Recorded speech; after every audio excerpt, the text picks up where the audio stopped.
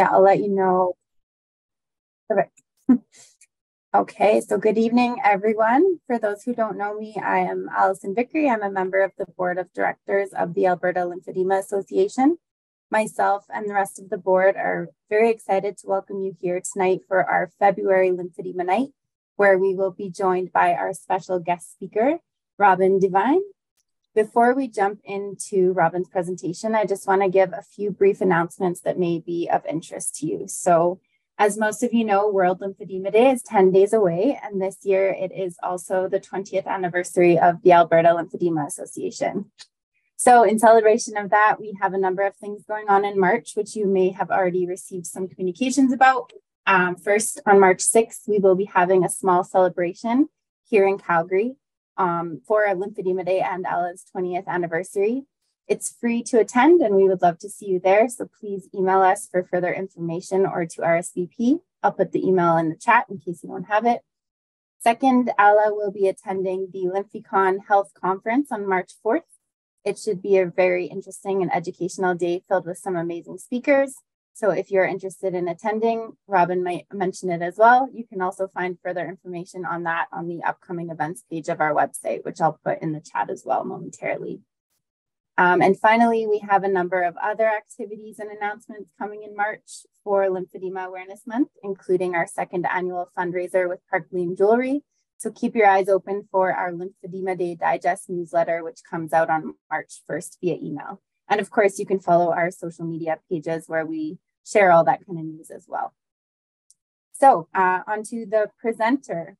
Robin Devine is a 2,200-hour massage therapist who specializes in lymphatic drainage and lymphedema therapy, as well as relaxation and therapeutic massage, brain therapy, brain reflex therapy, and craniosacral therapy. She is a fully certified complex decongestive therapist, an expertise that she will be sharing with us this evening, and is the owner of the Lymph Balance Center in Calgary. She's also the creator of the annual health conference, Lymphecon, where, as I mentioned, Ella will be attending as a sponsor and guest this year. On top of all of that, Robin has recently joined us on the Ella Board of Directors in hopes of leveraging her extensive experience working with her patients to assist us in continuing our work to serve the needs of those impacted by lymphedema. Today, though, Robin will not be speaking on behalf of Ella, but rather from her multitude of professional expertise to tell us a bit more about what CDT is and how it works. So without further ado, Robin, I pass it over to you. Thank you, Allison. I wanted to clarify, do I have like most people who know me will know this is a problem, but do I have a time limit? I think when people start falling asleep, then it's over. Oh, no. Okay. Well, if everybody turns off their cameras, I'll just keep going. No, it's all right. It's all good. So, yes. So my name is Robin Devine, and I'm a massage therapist here in the city of Calgary. And I've been a massage therapist now for 23 years. And when I got into everything and decided to be a massage therapist, I had no idea about lymphedema. I had no knowledge about really the lymphatic system. Unfortunately, in a lot of massage and a lot of physio and even traditional medical training, there is not a lot taught about the lymphatic system. And so, I learned, we got about 3 hours of training on the lymphatic system and what to do for lymph issues. But I was very pleasantly surprised when I accidentally attended a course that I needed for credits, and it was lymph drainage, and I absolutely fell in love. So anyone who knows me knows I'm what we call a lymphomaniac. I absolutely love the lymph system. It makes so much sense. It is scientifically absolutely beautiful, and it is just such common sense. So a lot of times, there's lots of different sort of treatment types and modalities that are available out there. And sometimes they might, bend the barriers a bit of science, but lymph system and lymph drainage makes sense. And it does for me. And so it's what I've been really doing for the last 20 years. And in 2015, I decided to become a lymphedema therapist and loved it. It, again, makes absolute sense. and it is a treatment and an approach that I can get behind 100%. And so in 2017, I got kind of up on my high horse and I said, there should be some private clinics that are not just run by government health agencies. And someone took me to task and said, well, you should just open a clinic. And so I did.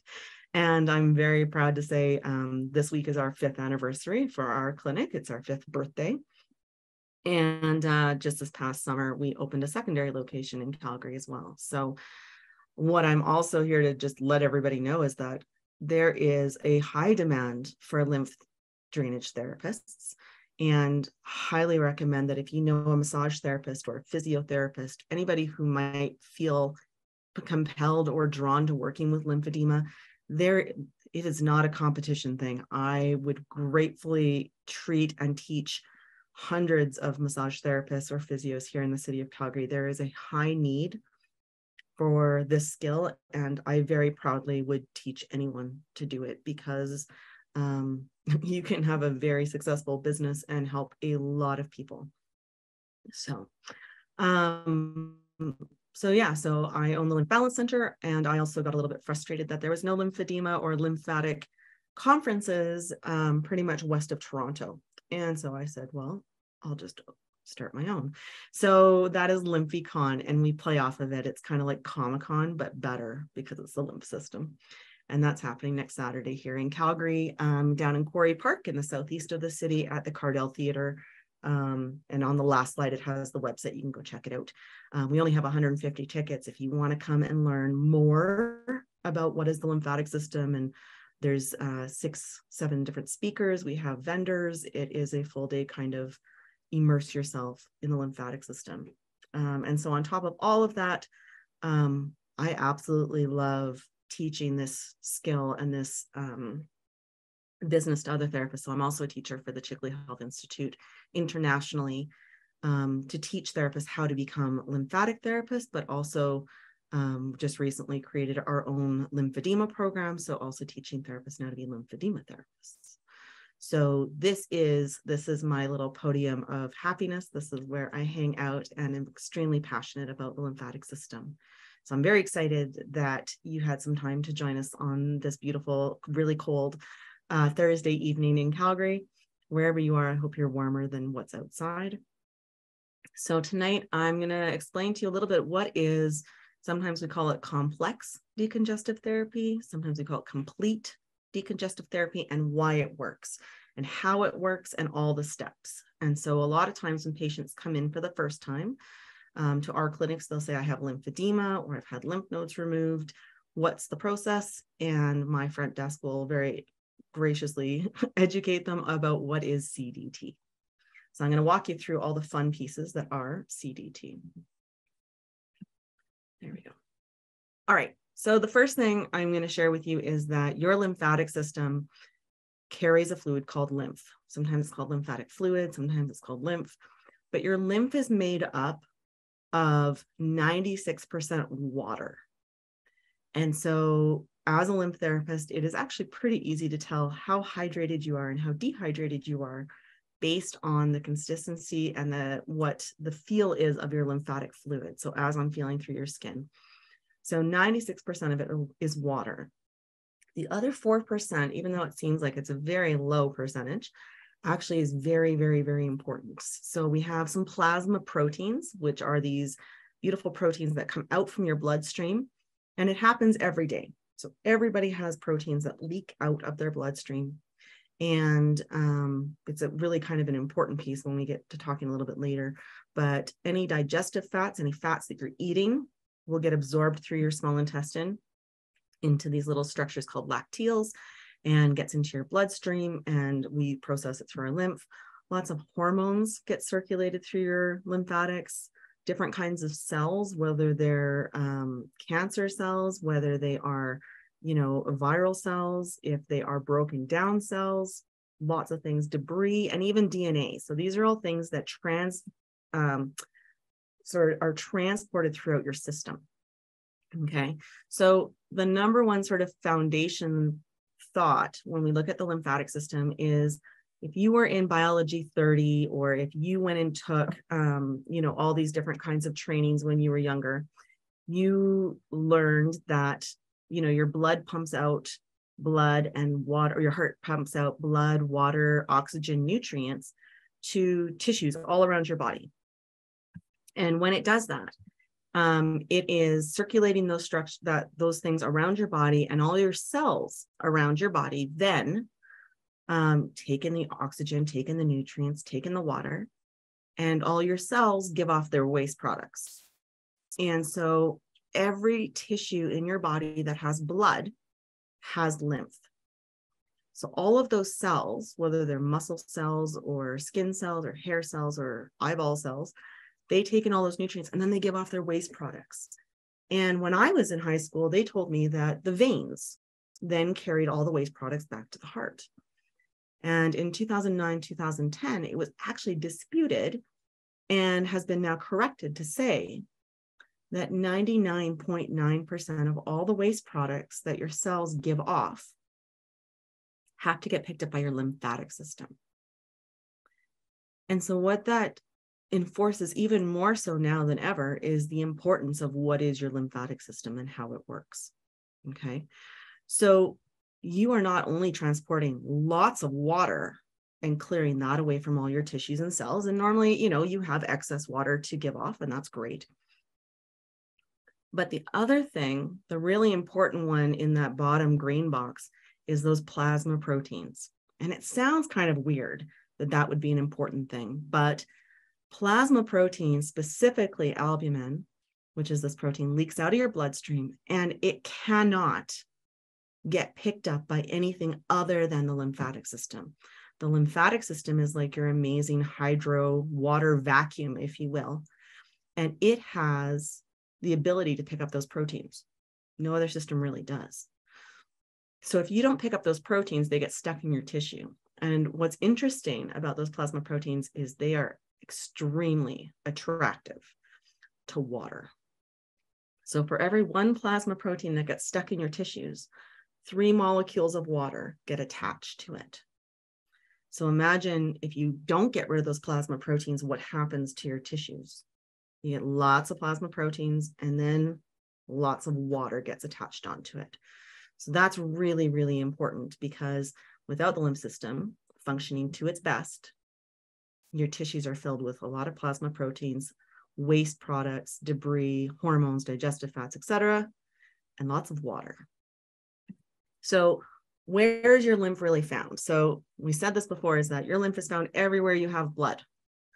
So if your hair doesn't have blood, okay, so there's no lymph in your hair. Your, let's see, where else? The cornea of your eye doesn't have lymph because there's no blood there. But everywhere where you have blood, you have lymph. So this is a cross-section of skin, because 70% of the lymph currently in your body is actually hiding just underneath your skin. So this top layer here of your skin is called the epidermis, and there's no blood in this top layer of skin. You know, when you like scratch yourself and you don't bleed, but you're shedding off layers of skin? That's the section of your skin. There's no blood, so guess what? There's no lymph. But as we go deeper and we go below this wavy line, this is your dermis, and your dermis has blood. Not only does it have blood, but it also has your hair follicles, it has your oil glands, it has your sweat glands, it has a lot. And so if there's blood down here, we have lymph. And actually this little layer underneath this wavy line, this is called your dermal epidermal junction. And 70% of all the lymph in your body is right there. That's why lymph drainage is so gentle and so light. There is lymph in your muscles, and there's lymph in your bones, and there's lymph around your nerves. They're all functional, but the majority of it is right there. Okay. So when we're working here. So if you get a paper cut and you don't get any blood leaking out, that's okay. That means you probably got a paper cut in this top region here. But if you have a paper cut and you got a little bit of blood coming out, that means you've now cut through this layer and you now have blood, which also means you have access to your lymphatic system. So I am just trying to see, give me 1 second here. I'm worried that my power is not plugged into my computer, but hopefully we'll be okay. All right. If you lose me and I'm gone, I'll be right back, but I'm pretty sure it's going to be fine.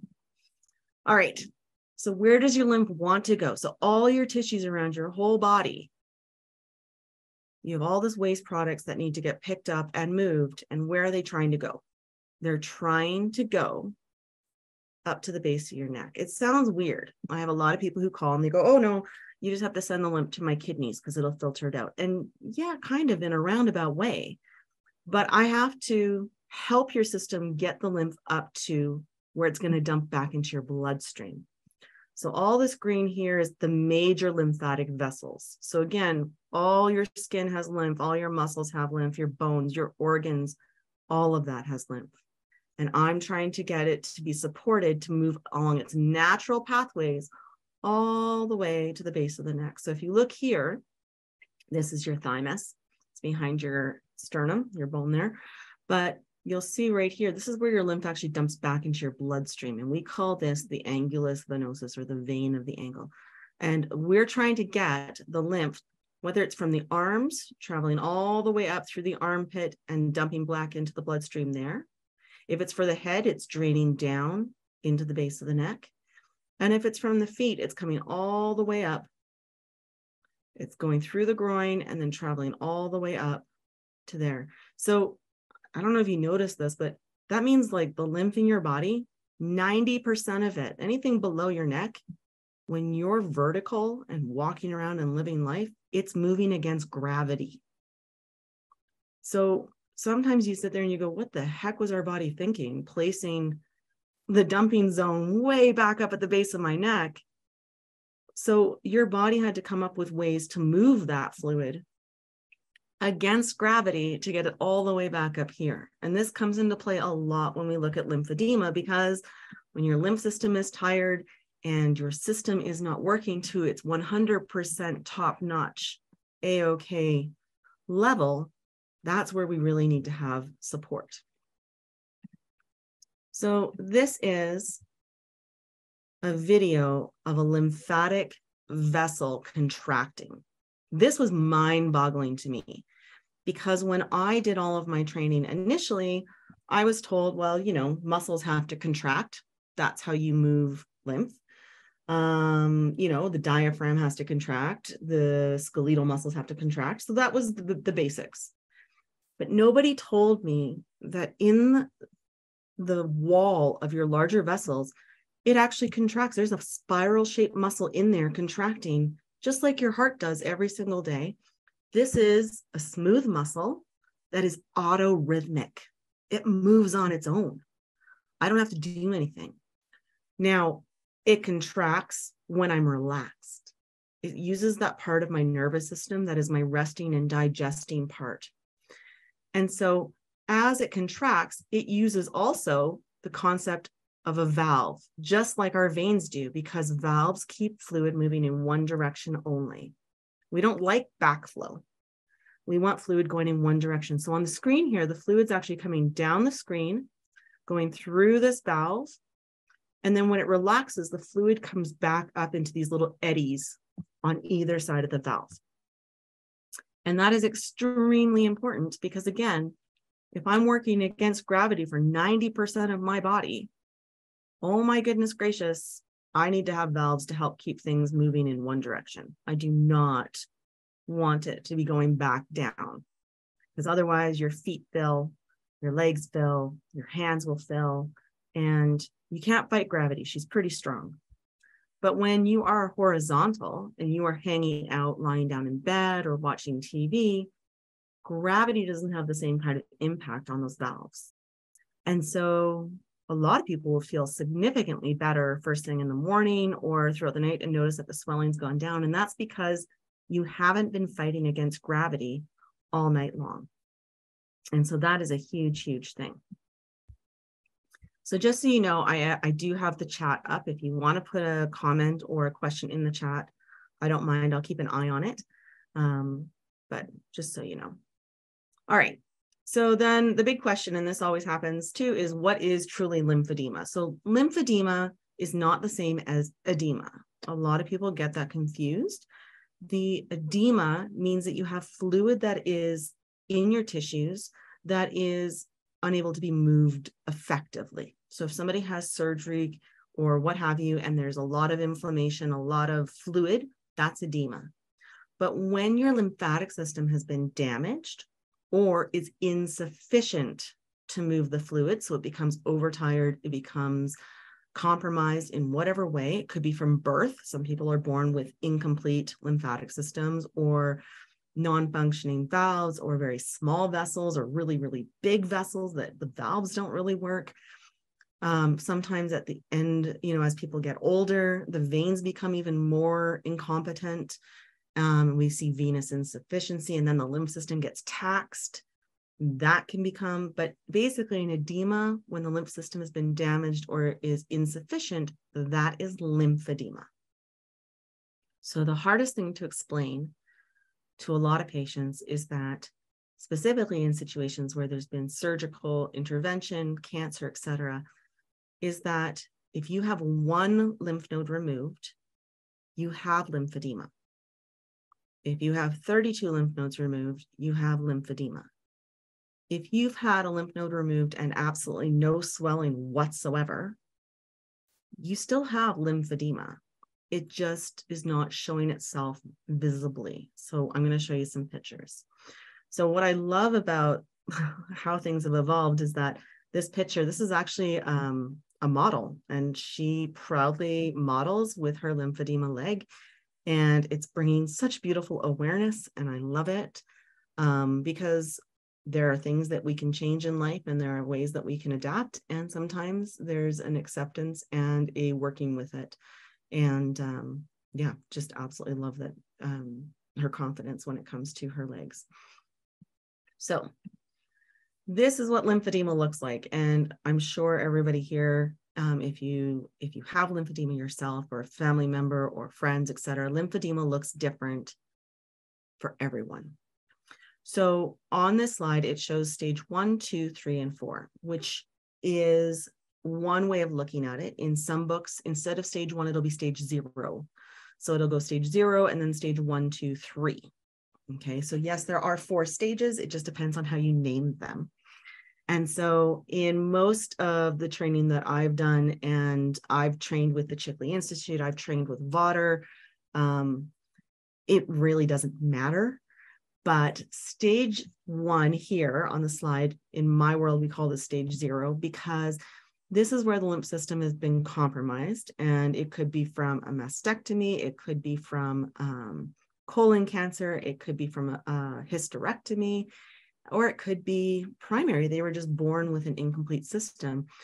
But stage 1 or stage 0 here, it doesn't look drastically different. And so stage 0 or stage 1 here, we call this the latent stage or the subclinical stage, which means that, yes, your system is compromised, but everything seems to be holding for now.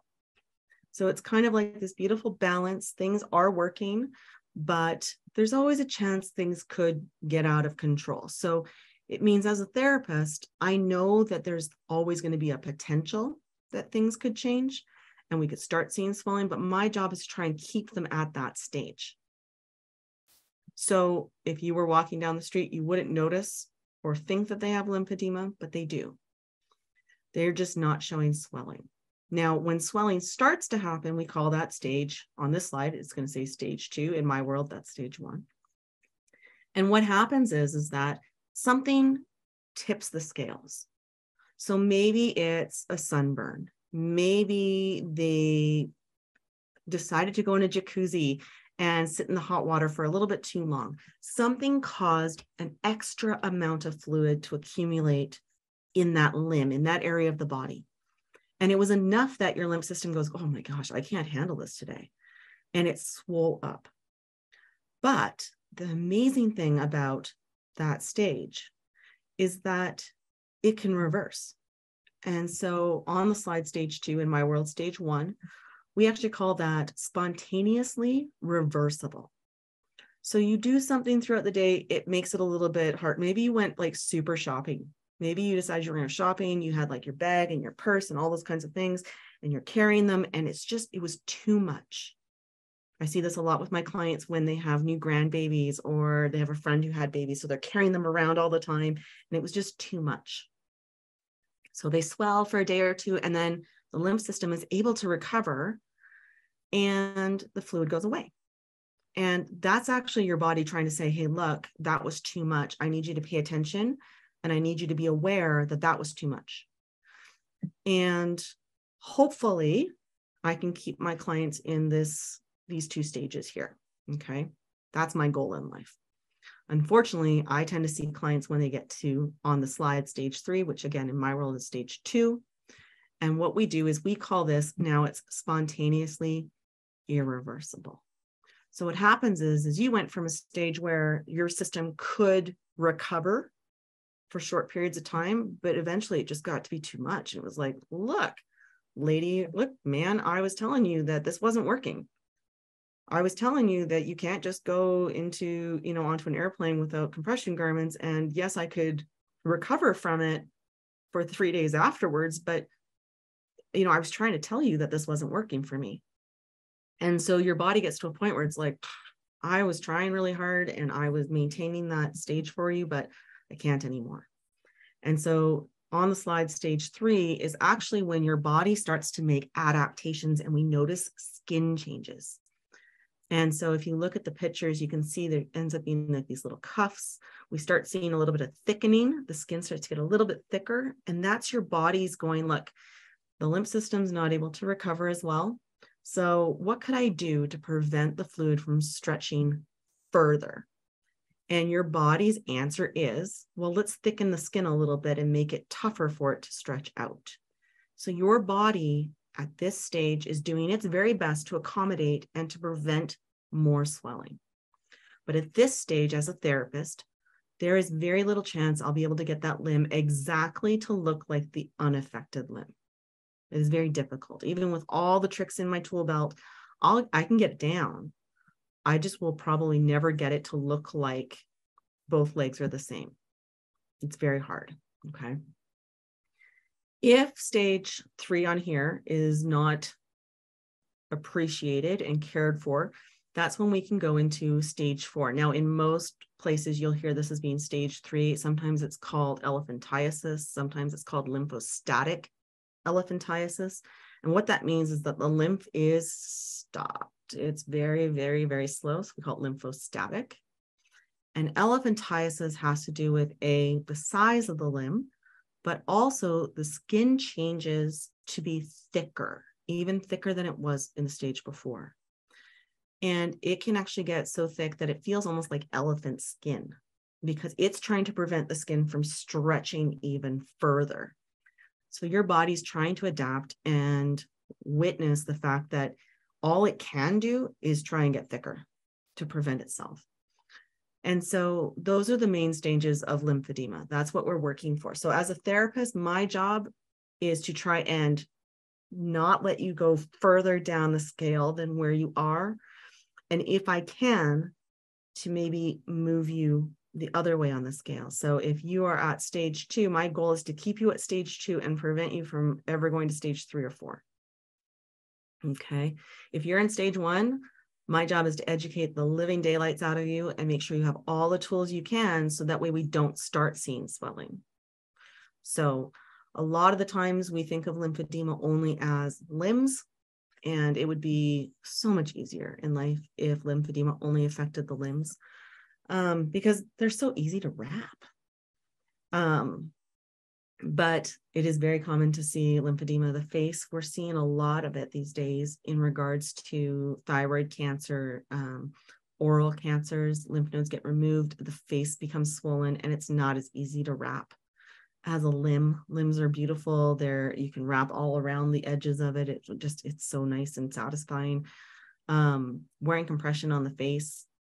If you've ever seen the movie The Man in the Iron Mask, that's literally, I'm claustrophobic to a certain extent, and that just does not sound like fun. You get a lot of fluid underneath the jawline. That's very hard to control. eyelids are very hard to control.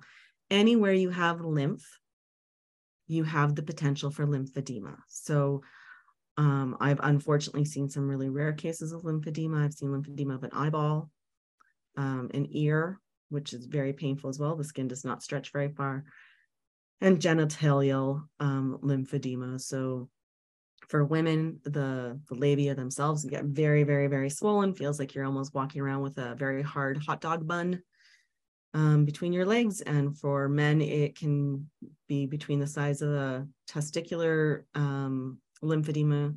You can look at the size of a baseball. Recently, I've seen several cases where grapefruit size, if not basketball size testicles. So, you know, there's lymphedema everywhere. You can get it in the trunk. You can get breast lymphedema. You can get lymphedema everywhere there's lymph. So, unfortunate reality. All right, so this is CDT. CDT, and sometimes you'll see it as CDP, like paper. So it can have many different ways of breaking down the acronyms. So I like the phrase complete decongestive therapy. Sometimes we call it complex decongestive therapy, and I've started to get away from using that because I've had clients who go, if it's complex, I probably can't do it. Or if it's complex, it's probably really expensive. So complete feels better for me, and it feels better for a lot of my patients. Decongestive makes sense. We're going to decongest the tissue, and this is the therapy. So there are two phases to how complete decongestive therapy works. Sometimes you'll see therapy actually be a P, and that means physiotherapy. But I'm not a physiotherapist, so I wouldn't use that term anyways. All right, so phase one is trying to decongest the limb. So if you have, let's say, lymphedema of your right arm, my job is to try and help get that arm as small as I can, okay? So the first thing you'll see is there's 4 pieces, okay? So there's lymph work, there's actual manual hands-on lymph drainage, using compression bandages, and we'll talk about each of the steps. Making sure you wear your compression bandages while you exercise, because that's like getting lymph drainage and wearing compression at the same time. If you exercise while wearing compression, oh, so much better.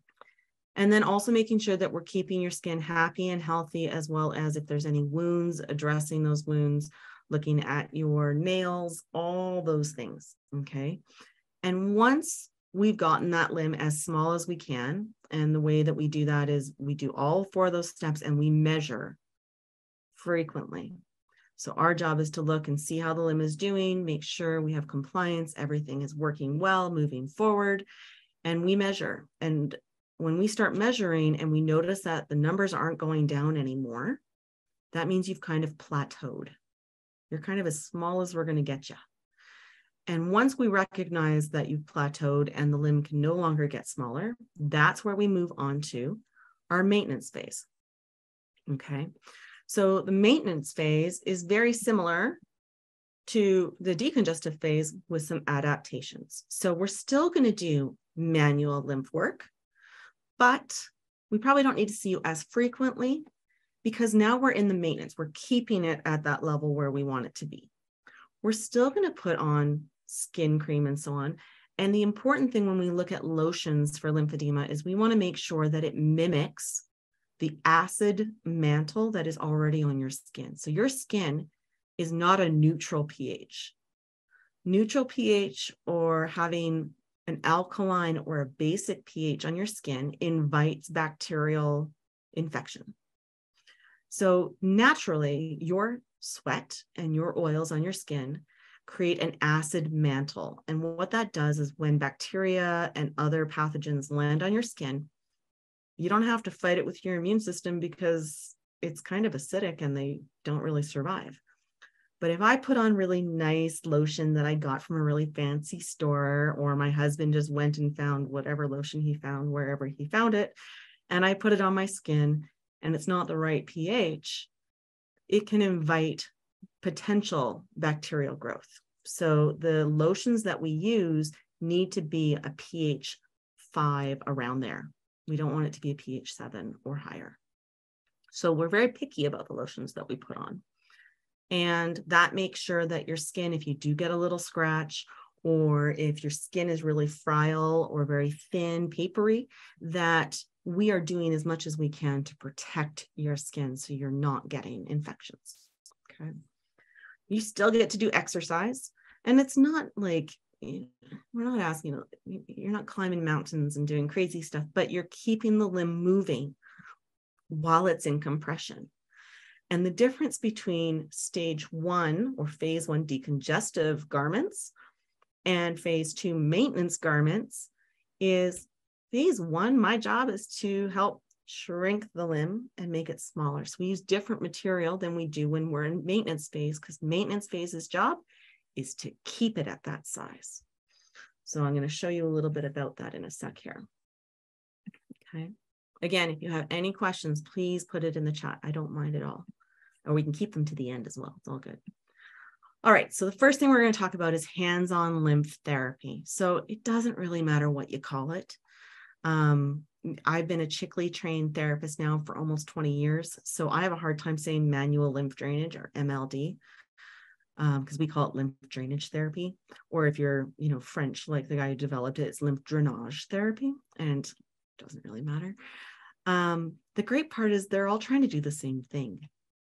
So it's not a question of which training, it's that they're a certified lymphedema therapist.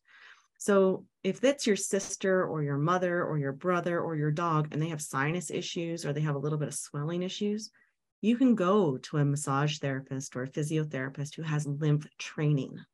That's fine. If you have lymphedema and the lymph system has now been compromised, you can't just see any lymph therapist. I wish it was that easy, but it's not. You need to have a therapist who understands all 4 of these things, can do the compression, can do the skin care, can do the exercises, and can do the very specific lymph work that is designed for lymphedema. Because when you have lymphedema, your lymph doesn't go in the traditional routes. Sometimes it goes in different pathways. So I'm going to show you that in a sec. So you want to look for somebody who's a certified lymphedema therapist. And like I said at the beginning, there are not enough of us. That's why I teach and have clinics and have such a large team, is because there's enough clients to go around. We all can be helping lymphedema patients, and there is a high need for it. So I have clients who drive in from Jasper, and I see them once every 3 to 4 months. And the great part is they have a massage therapist who understands really basic lymph. So I communicate with that therapist and I say, hey, this is what we're doing. Can you do this? And so they're still able to treat, but we're co-treating together. It's not about that client has to come and see me 3 times a week. It's they see me once every couple of months and their therapist can continue it, but they don't have the specialized training. So we co-manage together. And unfortunately, it's very common, especially in North America, but all over the world, people travel really far to see a lymphedema therapist. And we're very flattered, but trust me, we don't want you driving that far to get to us. Driving for long periods of time is not good for your lymph system either. So it's always great to have a certified lymphedema therapist in your neck of the woods and to work with them. So there's lots of different schools that teach lymphedema training. There is Vader, who is one of the most well-known lymphedema training. And the irony of it is that Dr. Vader actually didn't create it for lymphedema. His original reason of creating lymphatic hands-on treatment was to help with acne and skin conditions. But they were able to take it and evolve it into working with lymphedema. So I love Dr. Vader and what he created. It works really well. Close Norton, the Academy of Lymphatic Studies. And like I said, I just recently created the program for the Chickley Health Institute. So there are lots of schools of training. Again, though, it's a therapist who likes lymphatic training and wants to do lymph drainage. That's the important piece, is having somebody who's passionate about it. So whenever you're ready. All right. So you're going to hear that piece. Sorry about that. So this is me working on our physiotherapist, Fiona. She's also a lymphedema therapist. And she agreed to be on the table. This is me just sort of wanting to show you a little bit about what lymph drainage looks like. So you'll notice that I never call it lymph massage. And you'll know why, is that it looks nothing nor feels like anything like massage. So anybody who calls it lymph massage is lying. It doesn't feel anything. So we very cautiously we never ever say lymph massage, because it sets up the expectations that it's going to be a real massage. It's not. Lymph drainage is all about working on the very superficial. Remember that 70% of all the lymph in your body is right under the skin. So if I do massage, yes, it will have an impact on your lymph system. Is it as specific as being very delicate and working specifically just with the lymphatic system and really focusing in and isolating the lymph system? No. So this is what it looks like. Now, with a lymphedema patient or with a client on the table, sometimes we have them get undressed like a massage client, and under the sheets and the linens and everything like that is perfect. For the sake of the videography, we just kept her dressed. It was just more simplified. And we can work through certain types of clothing, because as long as it gives and allows for me to get that gentle stretch on the skin, that's the important piece. Now you'll notice there's no lotion applied. Lotion will be slippery and I don't get the stretch. The stretch is so important. And that stretch is what actually moves a lot of the lymphatic fluid for me. We also want to make sure that all your lymph nodes are nice and open. I want to make sure that all the pathways are open, because my job as a lymph therapist is not to force lymph to go to a specific group of nodes. If I force your lymph to do something, as soon as I take my hands off, it's going to go, that's not really what I wanted to do. And I'm going to go the way that I want. So my job as a lymphedema therapist is to open up the pathways of your lymphatic system and make sure that it has every opportunity for the lymph to move in the direction that it wants to, because that will hold after you leave my table. Okay. So right now, this is actually the deepest kind of work that we do is in the abdomen, and that's as deep as it looks. It feels a little bit deeper when you're on the table, but it's never painful.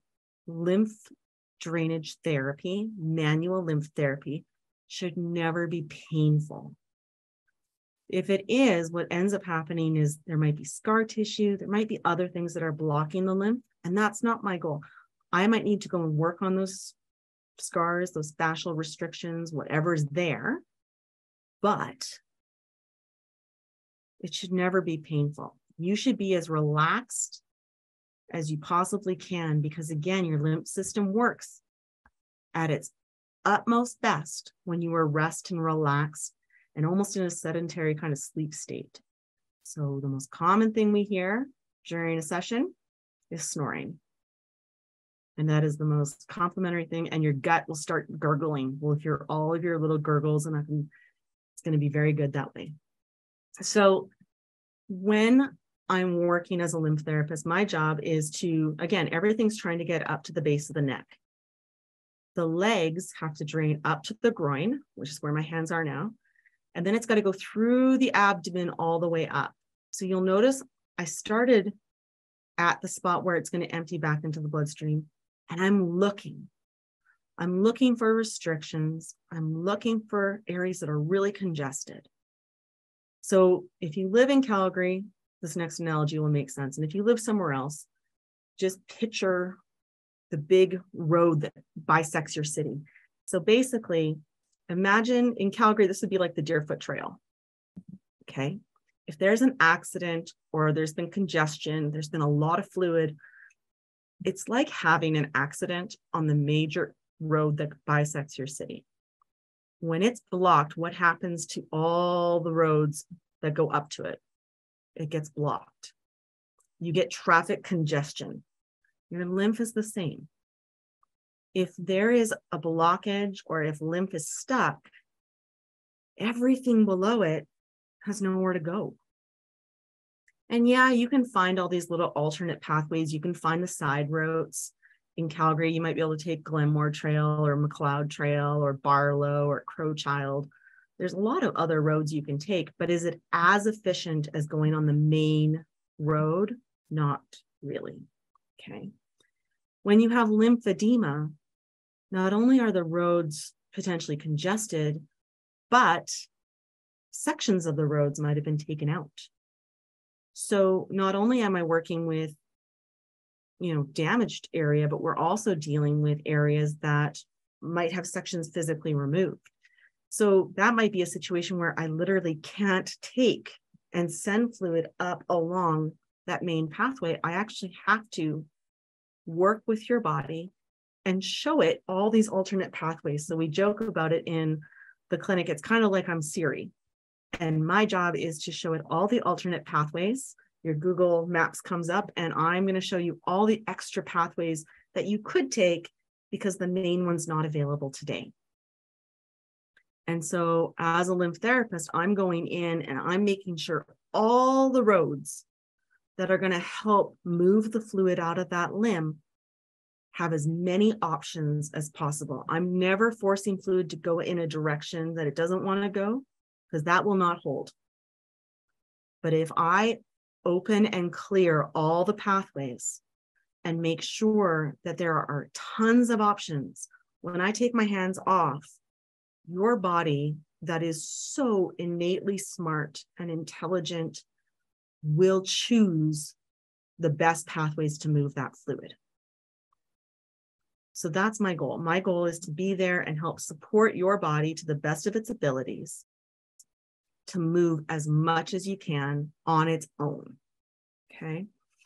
So when maybe this pathway is not working well, I might send the lymph from the leg up along the side to the armpit, which sounds weird. Like, why would? Because there's lymph nodes in the armpit that can help decongest that fluid. So again, it might not be the conventional way of doing things, but lymphedema is not conventional. So my job is more about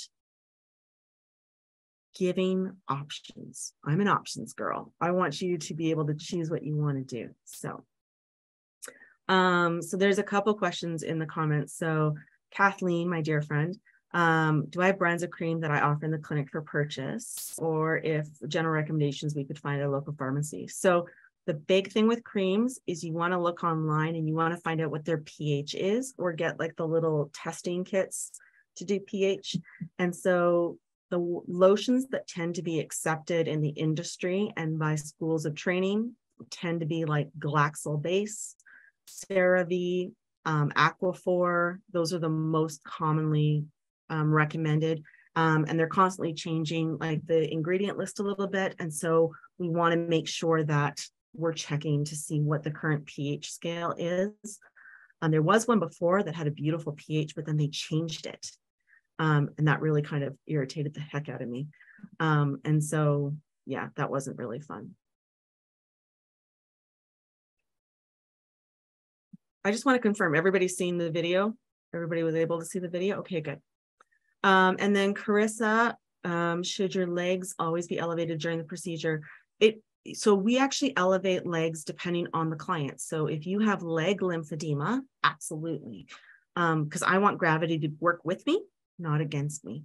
So there's no, now, if I'm working on you and you have to be in a chair because you can't lie down, etc., we might have to just work with what you have.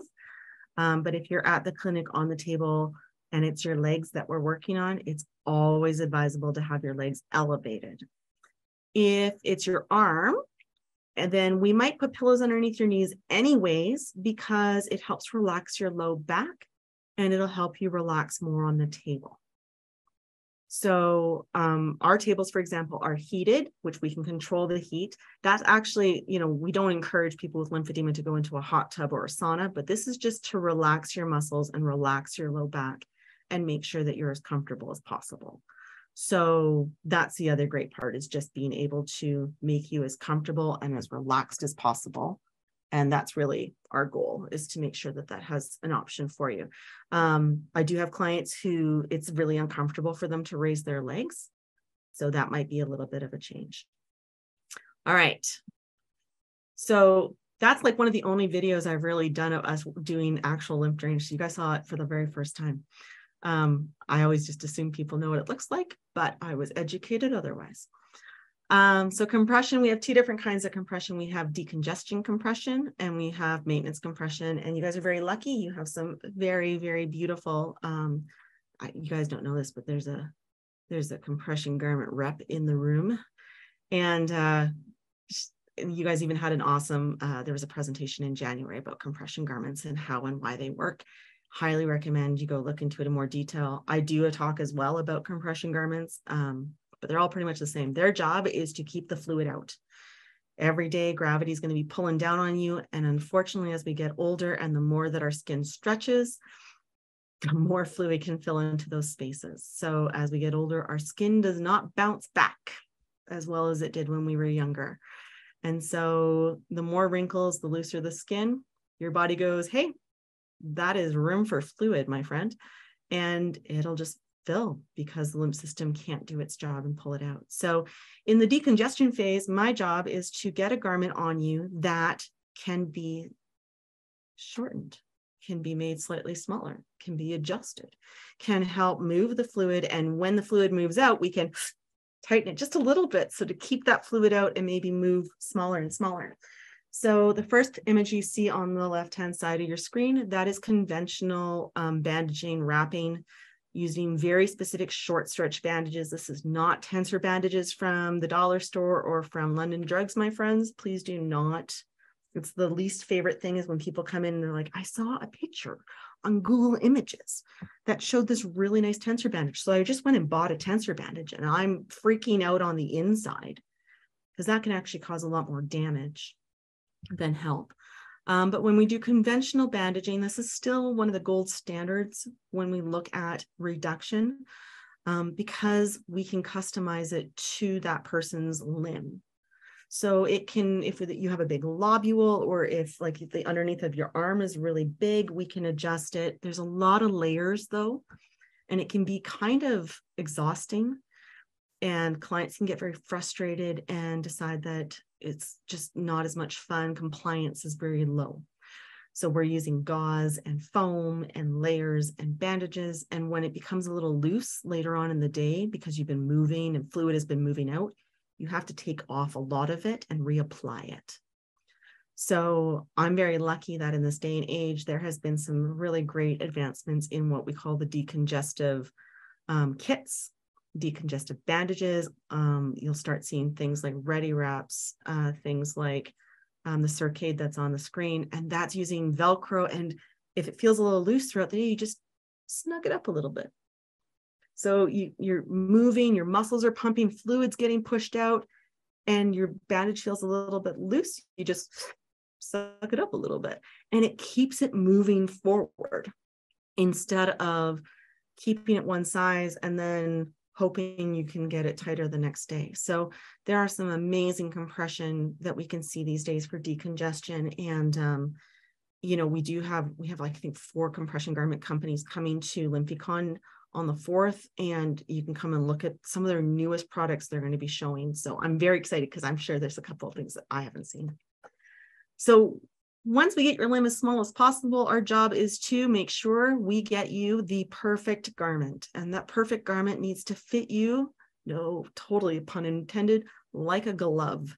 It needs to fit you as if it's brand new skin. So basically, a compression garment used in the maintenance phase is to keep you where you are. And we're probably a little bit tired of seeing each other after getting so many treatments, and you're trying to find a way to just go home and keep it that way and not have to pay and see me as often. And so the right garment is going to do that. It has to be the right strength. It needs to be the right material. It needs to be the right length. It needs to be measured properly. I joke about this with my husband all the time. There's no way in hell that he would wear my compression. My compression would be too small on him, and it would create almost like a tourniquet and make things worse. And how useless would it be if I wore his compression? Because my body would just swell to fill up the extra space that is between my skin and the compression garment that's measured for him. So a compression garment needs to be fitted by a garment fitter. I love Amazon for so many things, but compression garments is not one of them. Seeing a fitter if you can, get it measured properly. Sometimes it needs to be a custom garment. Sometimes we can fit you into categories like size 1, 2, 3, 4. And the colors and the options and the materials and the levels of strength and all the options and the donning aids and all these things that make it so much better than it was even 15, 20 years ago. I think it was actually the thing that scared me off lymphedema treatment as much as it did, was because it looked horrible.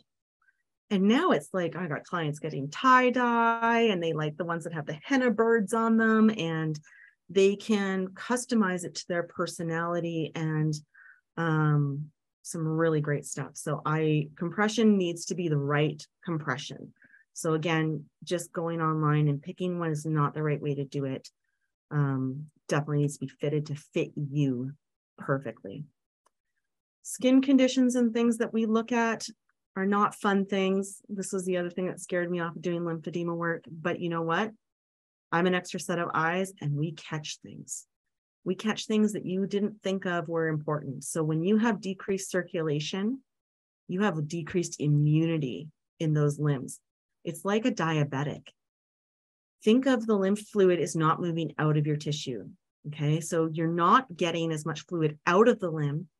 So that means you can't be bringing in fresh blood with oxygen and nutrients and water, because there's not as much space for the fresh stuff to go in. So you've got a lot of waste products just sitting in your tissues. And the worst analogy I can come up with is kind of like, my grandparents had a farm. It's kind of like the slough in the middle of their farm. There's no fresh fluid going in because there's no fluid leaving. It becomes like this little slough. And unfortunately, bacteria, viruses, everything like to be there. So nail fungus is very common. And definitely it can spread much faster because there's decreased immunity and circulation within the limb. So we want to make sure that we're seeing a technician who knows what they're doing for lymphedema. Regular estheticians are not trained in working with lymphedema unless they're an oncology esthetician, which we have a couple we work with. They know lymphedema. They understand the tissue changes that happen. They can treat the nail fungus. They can treat ingrowns. They can treat all those things safely. But just going to a regular esthetician, soaking your feet, if you have fungus on one foot and you put both feet into the thing and you're soaking it there in nice warm water, it's just not advisable. You also can't have any kind of cuts or scrapes. If you go for a pedicure and you have lymphedema in your leg, you cannot get your cuticle cut. You have to be very careful. Any little cut, any little scratch is an infection potential. So we're constantly watching for those things. We're looking for, maybe you were scratching last night, because when lymph is stuck in your tissues, it's itchy. It can feel like it's an itch. You just can't scratch, and you scratch and then you cut through the skin and then you get a little infection, and it is hard. So we're always watching. Your skin can develop these little pustules. They look like little water blisters. And that happens when the skin gets weak enough that the lymph actually just comes out through your skin. And that's called lymphorrhea. Lymphorrhea, there are ways that we can deal with bandaging and with wrapping and compression, but that's what we're looking for as well. And we're always looking for if you have venous wounds, arterial wounds, and we're also looking for skin infections, whether it's a bacterial growth or, heaven forbid, if you have cellulitis. And if you have lymphedema and you don't know about cellulitis, first off, don't freak out. It's not, of course, if we do Google images, we'll always get the worst things first. So it's okay. This is a very strong case of cellulitis on the bottom right-hand side of your screen. Cellulitis is an infection that gets into your skin and it spreads like wildfire. And as a lymph therapist, one of my colleagues, actually a couple of my colleagues are here tonight, and we've actually caught it for clients coming in. They're like, I don't know, I feel a little off. My leg's just a little bit warm, but it's swelling, so I need a treatment. And we end up having to turn on all the lights and look, and we're like, I don't know, it kind of looks like cellulitis. And if I do lymph drainage on a limb that has cellulitis, it will spread like wildfire. It's like me like putting gasoline on it, it will spread. So cellulitis, if you watch TV medical or whatever, they'll put a black line at the edge of the infection, and over the next 20 minutes, 30 minutes, hour, you'll see the red go past that line. That is cellulitis. You cannot just go to your doctor.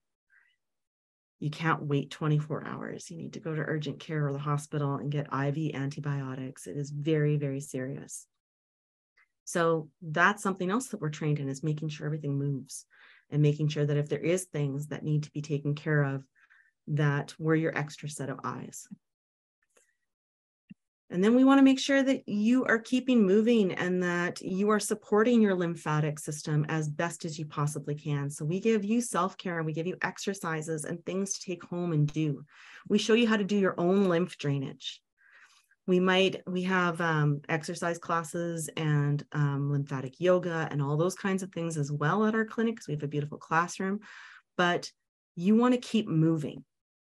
So this lady over here on the top right, she has a compression garment on and she's walking. She's doing power walking. Love that. So there are garments that are more ideal for exercise. And those are things that we need to look at. There's aquatic lymphatic therapy, or even just getting into water. My favorite stat, and my staff all know this, is that if you stand in water in a pool and it's chest deep, the amount of water compression around your feet from all the fluid pushing in around your foot, that is actually a higher compression value than I can put you in a stocking. So when COVID hit, that sucked. And as a manual therapist, it royally sucked.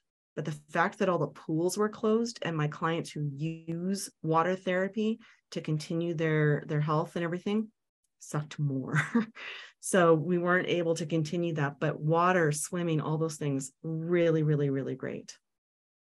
We also do lymphatic taping. So using kinesiology tape in pathways and patterns, very similar to K-taping, but a different approach, using the tape to actually lift the skin gently to help move the fluid. But if you have an allergy to an adhesive, we can't use that technique. It's not an option because it'll cause more inflammation. But lymphatic taping is a very, very new up and coming kind of approach, and it works really well.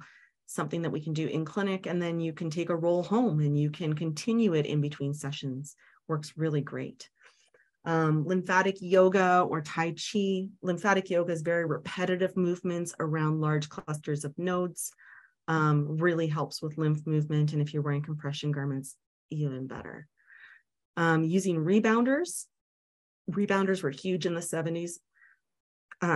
But really what they're doing is they create not only a difference in the gravitational force that happens between your chest and your abdomen, which helps move lymph up through your abdomen, which fighting against gravity, but it also helps you control the contractions in your lower legs. And if you're wearing compression garments, amazing. So being on a rebounder for 10 minutes is kind of like going for a 45-minute walk. So for clients who aren't comfortable going outside in the snow, icy areas, etc., it is a great option. It is not trampolining like my kids like to play on it.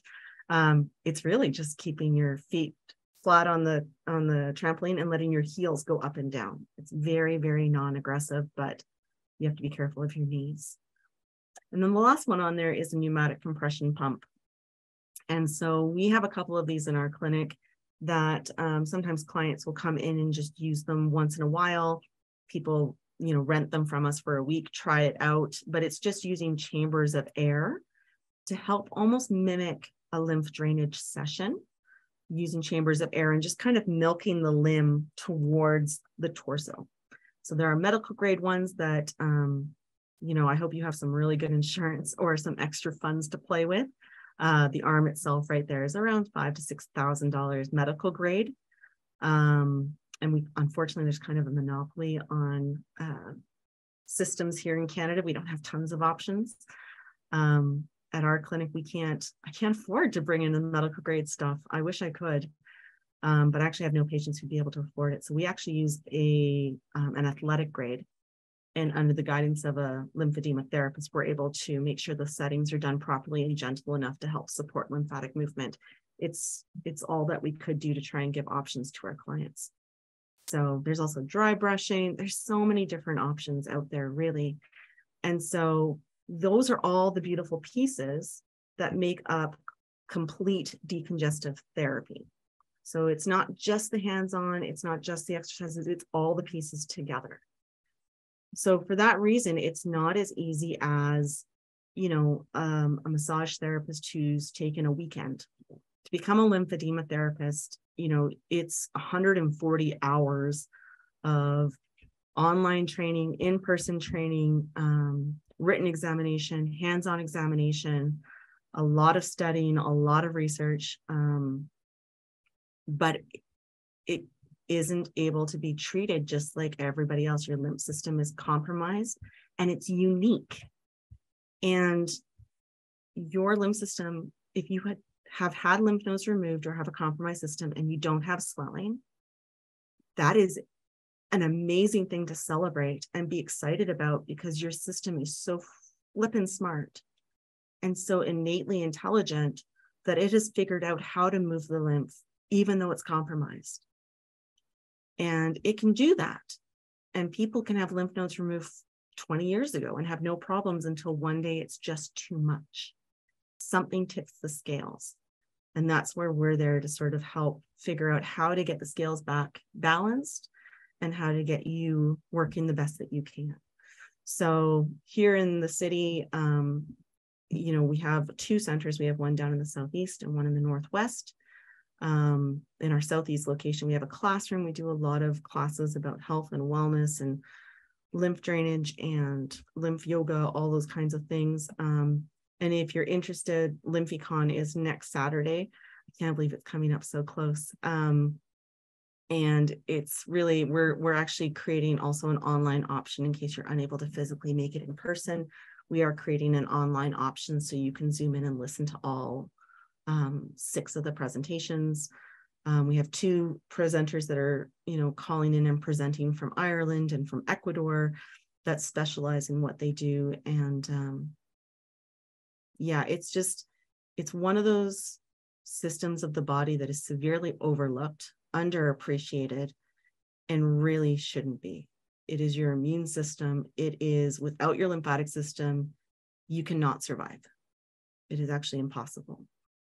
And why we give so very little credit and so very little appreciation to a system that defends you against everything every single day and keeps your body functionally moving forward is ridiculous. And so, I love questions. I love unique problems. And that's what we do. We're problem solvers in such a unique little world. And if you have any questions or if there's any concerns or anything like that, you're more than welcome to send me an email, but you're also welcome to call the clinic and ask them for me to call you back. I don't mind. We have a Facebook group. You're more than welcome to send a message through there if that's easier for you. But if you have questions about the care and the treatment plans that are for the lymphatic system, I'd love to help. And I might not even be the closest therapist for you, and let me help you find a therapist that is close, so you can get the one-on-one care and help and assistance that you need. So I'm very, very grateful for the Alberta Lymphedema Association, to have an association that is run by patients, established by a patient, and still be functioning at the level that it is a gift. So, any and all support that you can for the Alberta Lymphedema Association and, the awareness of the lymphatic system is a huge move forward for all of us. So I really appreciate that you had time this evening to come and listen to me rant on about the topic I am the most passionate about. And if you ask all my friends and family, anybody who knows me on Facebook, they go, "Oh God, she's talking about the lymph system again." And that's okay. I would until I'm blue in the face. So anyways, really grateful that I was able to do this. And again, any questions, anything, please just reach out and I'd love to help. You came to the right audience, Robin, because we love hearing about that. I think that that was an amazing presentation for both therapists and patients, right? Because we all want to know what options are available to us. And that's the thing. It's really difficult sometimes to find those options and to understand what the options are. And it is probably one of the biggest challenges, but also motivations for a lot of us in the field, is to try and get as many people understanding. And that includes oncologists and surgeons and nurses and so on. So, I wish it was just a random question, but what 20 years has taught me is that it's still a problem and it's still an issue. And a lot of people just don't understand until it's at its worst. So I'm really appreciative for ALA to be able to keep trying to educate to their best of ability as many people as possible, because that's the problem, is the awareness. So. Yes. And you're getting lots of love in the chat. I don't see any questions. Everyone can feel free to, unmute yourself or type in if you have any questions, but it's mostly just appreciation at the moment. No, it's good to, again, just connect with people who want to hear the information and want to share it and so on. And I'm really grateful that it's being recorded as well, because again, it's, I do talks all the time, and they hit different people at different times throughout their learning process and their health experience. And again, in such a large country like Canada, we really, really, really do have issues with people who live really far away and can't access, care. And even, a lot of the lymphedema support groups that are on Facebook, I'm in a lot of Facebook support groups for lymphedema, and ones that are not even close to where I live. And I always think, they're big areas like Florida. Like, there's got to be lots of lymphedema therapists in Florida. It's hot, it's sticky. And I say this with love, elderly population. And like, a lymphedema therapist would do so well, but there's not many there. And so it's just really good to share as much information as possible. So, yeah. Jesse did ask if there's a lymph balance center in Edmonton, which I know there isn't yet. So it's funny. So when I started and I decided to open up the clinic, I was like, it'd be nice to have one in Calgary, and it'd be kind of interesting to maybe have a second location, 4 or 5 years down the road, and didn't think it was going to happen. Like, my lifelong dream would be to have a lymph balance center in Vancouver and Victoria, and one in Edmonton, and that's kind of a goal that I have going forward. But it's a growth period. So I do know some amazing clinics in Edmonton and some really great therapists. And ALA has one of the most extensive lists of lymphedema therapists in Calgary, in Alberta itself. And there are some great ones in Edmonton. And there's one bigger kind of center in Edmonton and you can go check out them and check out their websites and so on. The bigger center I know is Solaris or Salutaris. And so there's a group of therapists that work out of one center. But it's kind of the unique thing. That's why I created the clinic, because I wanted to have a group of therapists that would work together, that could all geek out about lymph and all support the craziness that is lymph therapy. Because working for myself was exhausting. Like, just me, I couldn't see the clients as frequently as I needed to and do all the stuff. So building a team with such strong and passionate therapists was my main goal, because there just isn't anything else like it, really. So it's the fun part. Perfect. Well, if there's no more questions at the moment, we will post this on our website once the recording's ready, so that you can share it with anyone who might be interested. Our next lymphedema night is with Kathleen next month. So we hope you will be able to attend that one as well. And we thank you so much, Robin, for joining us tonight and giving us all of this information. My pleasure. Thanks for having me again. I really appreciate it. So good night, everyone. Night.